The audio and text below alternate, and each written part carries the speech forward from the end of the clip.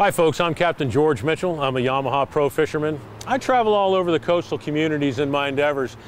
Lots of people ask me questions, and one of the questions nowadays is about ethanol. We run a lot of fuel through our motors, and ethanol is something we have to deal with.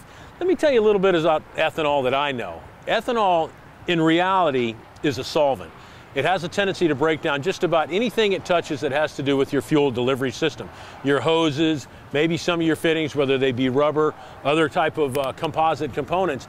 But bottom line is, it will break those things down. It also has a tendency to attract a lot of moisture. There's a few things that we do to combat that. Number one for me is my 10 micron spin-on water fuel separators.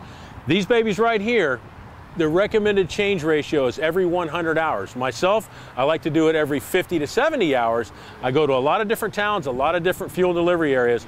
I want to change this. You'd be surprised what you find inside this thing.